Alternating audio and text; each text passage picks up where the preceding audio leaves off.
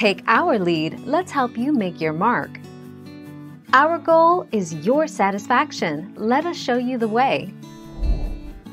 Effects of low coolant in car. Your engine could overheat. Coolant helps pull heat away from the engine. You could blow a head gasket. Your car could shut off.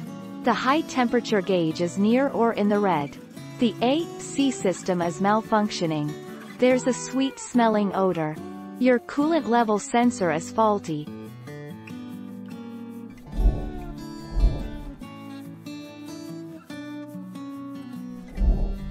Take our lead.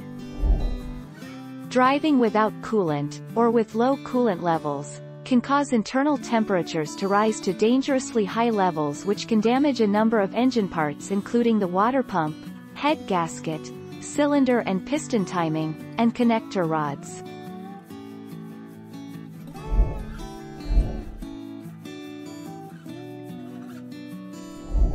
Let's help you make your mark. Low coolant in the radiator of your car can trigger the malfunction illumination light, MIL, also known as the check engine light. Low coolant can affect the internal temperature of the engine, which is protected by the antifreeze.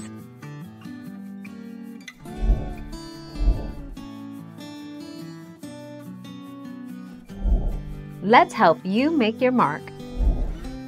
The answer: nothing good.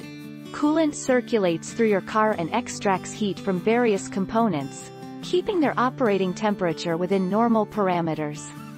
Without coolant, there's nothing to extract this heat, and these parts quickly overheat and break down.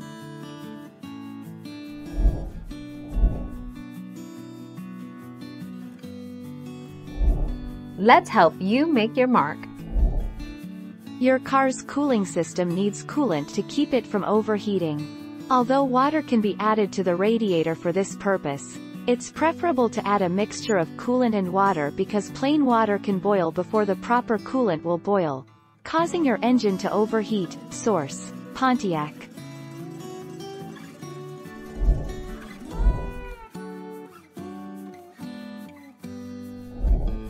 Take our lead.